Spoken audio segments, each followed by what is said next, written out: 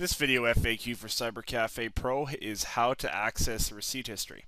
First, you must be logged on to an admin account, and then go to the admin section, sales and event logs, and choose sale receipts. Here you can cycle through all your receipts using the up and down arrows. You can see all the details of all the receipts that have been processed in your cafe.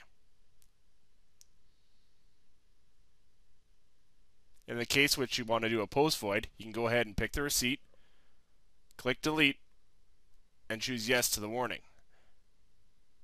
This is a permanent delete, and you will no longer be able to access that record. If you have any further questions, please join us at www.cybercafeprosupport.com. Here, you can submit a ticket to our tech support, read our knowledge base articles and video FAQs, or interact with other CyberCafePro and OneRoof Report users at our community forums. Thank you for using OneRoof CyberCafePro.